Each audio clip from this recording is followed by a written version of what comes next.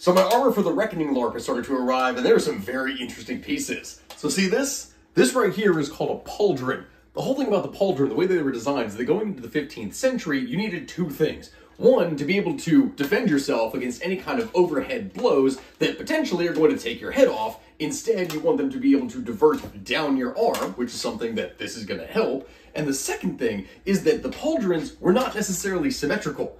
Interestingly enough, many early examples, though it doesn't actually show this on these particular ones, is that many early examples of Pauldrons were designed in such a way that they had a cut on the right side in order to allow for a jousting lance to fit there. Whether this is for the purpose of doing something for a tournament, or it's for an actual set of like a war equipment, like war pieces of armor, this is something that would allow for a polearm to be able to be held underneath in order to steady yourself against ramming the enemy. Something